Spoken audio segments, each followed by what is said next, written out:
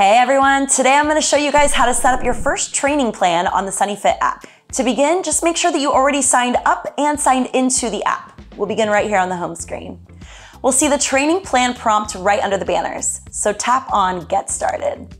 For this demonstration, we'll be choosing the Target Customize option to create the plan.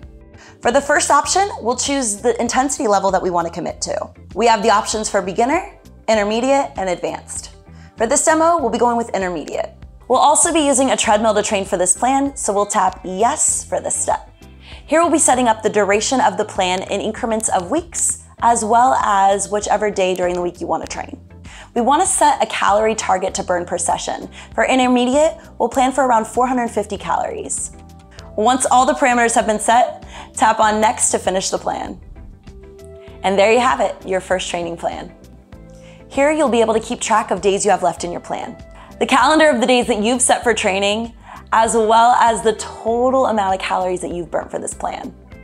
Once you've made the plan, you can access it again from the same area on the home screen or from the Me profile page under My Plan. All right, you guys, thank you so much for watching. If you have any additional questions, please visit our website, www.sunnyhealthfitness.com.